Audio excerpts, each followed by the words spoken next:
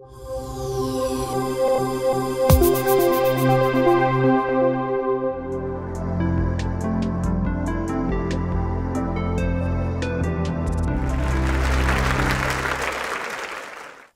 humans, most of us want to help others and be perceived as kind and generous, right?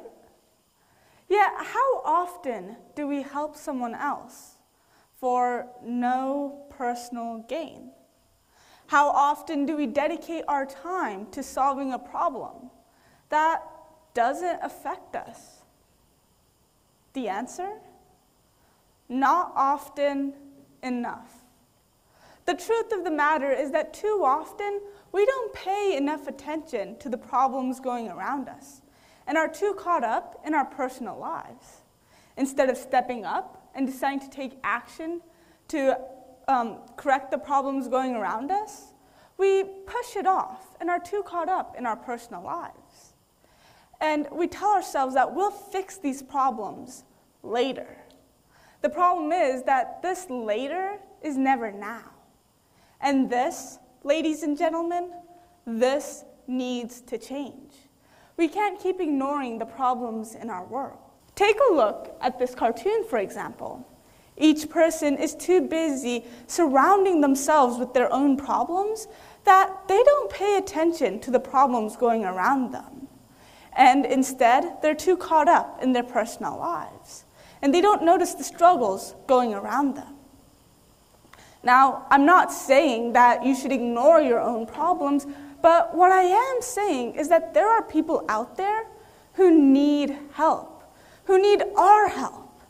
And if just once we take a moment to look outside the box and observe the world around us, we could see this.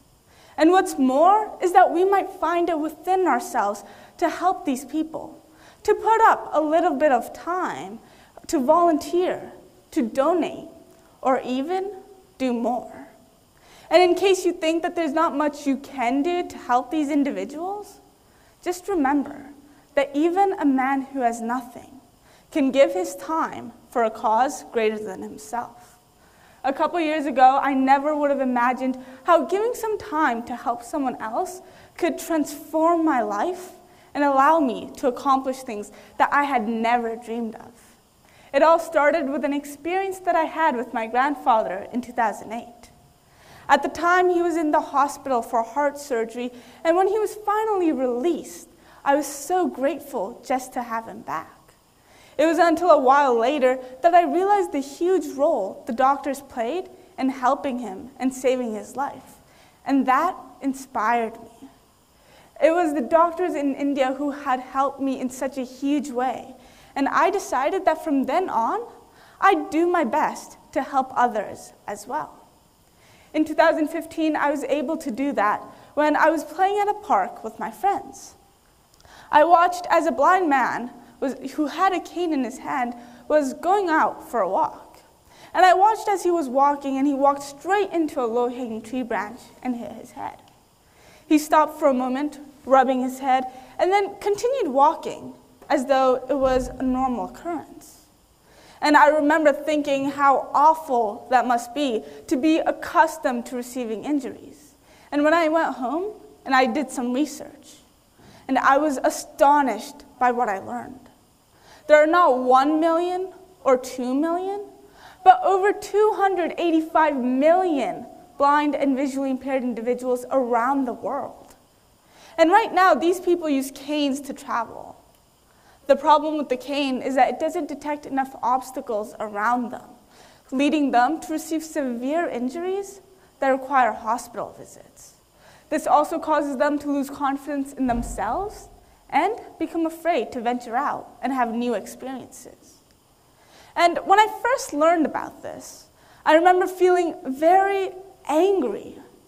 I mean, we live in a world full of technology. There are advancements being made each and every day. Yet these blind individuals have been using canes for centuries, and not one improvement has been made to the way they travel. So I decided that if no one else was going to do anything about it, I would at least try. But in all honesty, I didn't expect much to come out of this venture. After all, I was only 12 at the time and had zero experience in what I wanted to do. But a science fair at our school gave me the motivation to put in more effort and to try a little harder. From my experience and research, I had identified the problem, but I still needed a solution. It was while talking with my brother Krish that he gave me the idea to use sensors. And after grilling him with questions, I decided to pursue that option. That year, I put hundreds of hours into doing research, creating designs, conducting experiments, and learning how to code. Throughout the science fair, I went through 3 different designs of the product before I finally settled on one. And I called it the Movement Aid for the Visually Impaired, better known as the MAVI. The MAVI was a 3-piece wearable device that used sensors and computer vision to detect the obstacles around the blind individual. From the science fair, I received several awards, including grand prize and recognition from the Navy and Marine Corps. And I was really proud of the success that my product went through. After all, I went from not knowing a single thing at the beginning of the year to creating a prototype, all because I put in some more time and effort. It was from this experience that I learned with focus comes success and the ability to overcome obstacles. After the science fair, I started visiting blind communities. And the very first blind community I visited was the Dallas Lighthouse. And I remember at first not wanting to go. Why? Because I was afraid.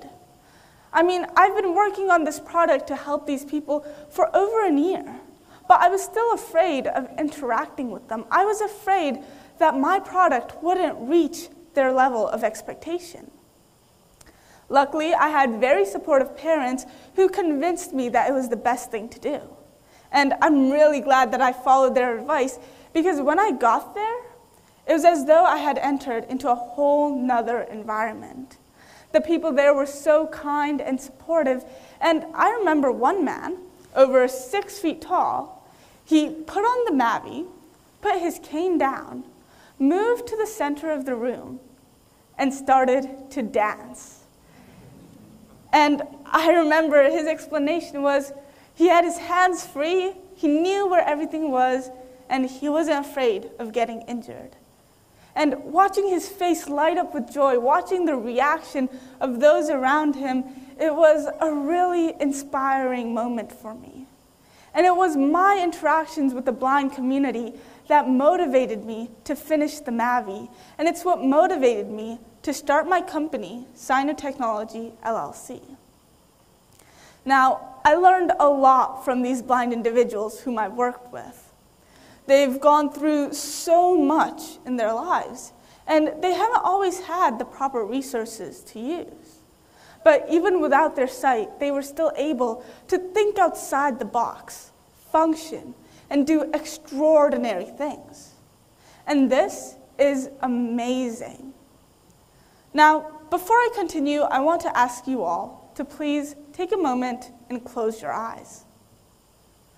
Now, imagine if this darkness, it was all that you could see, day after day. If this was indeed the case, would you still be able to go to work, travel, conduct your daily businesses? Sounds impossible, right? You may open your eyes now.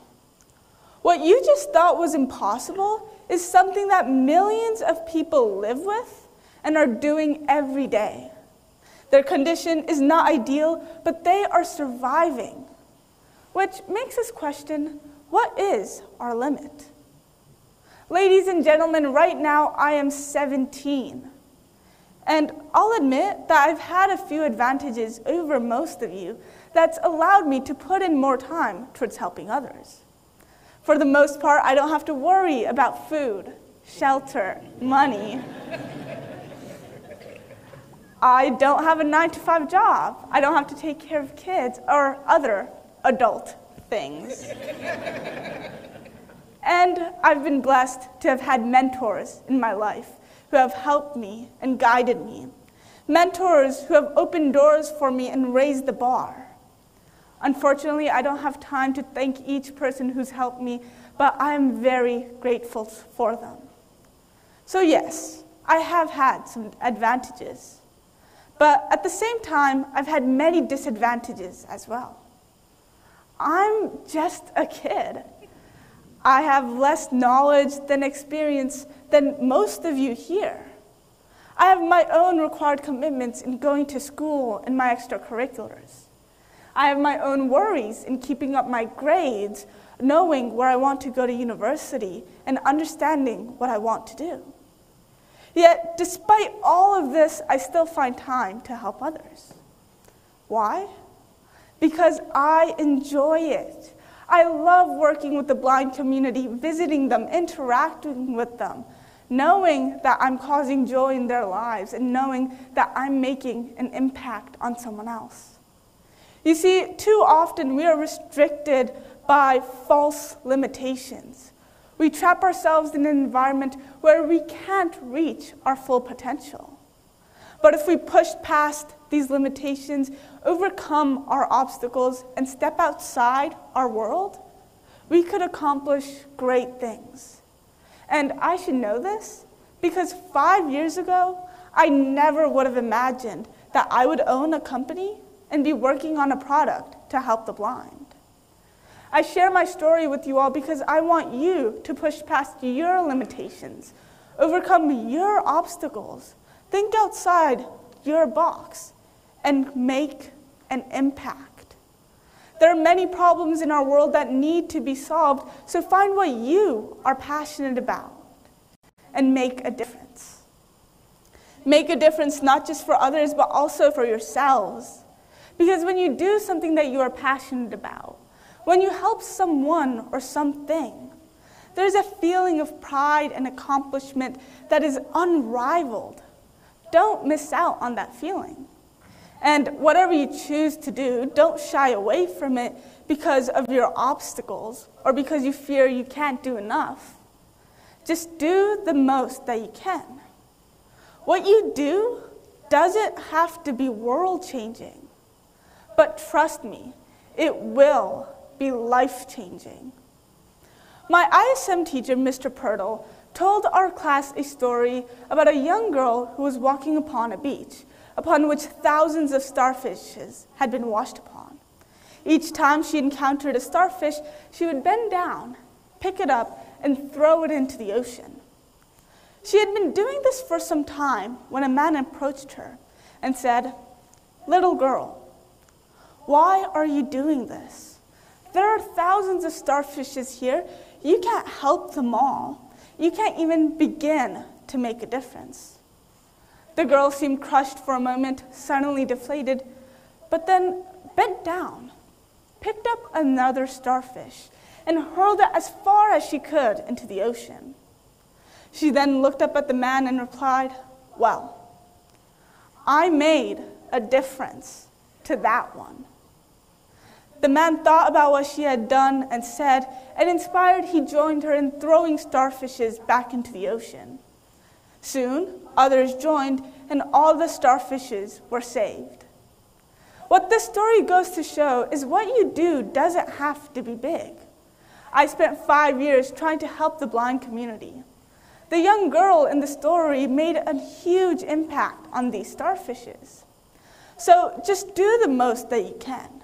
And with the help of the community and the world, we can improve each situation little by little. The world we live in is not perfect. There are many problems and issues that need to be solved. But it is our duty to rise to the occasion, step up, and correct these problems and amend these issues. I challenge each and every one of you here today to find what issues you are passionate about and take at least one step towards fixing it. Because as long as one person takes the first step, then soon others will join. And together, we will be able to accomplish great things. Thank you.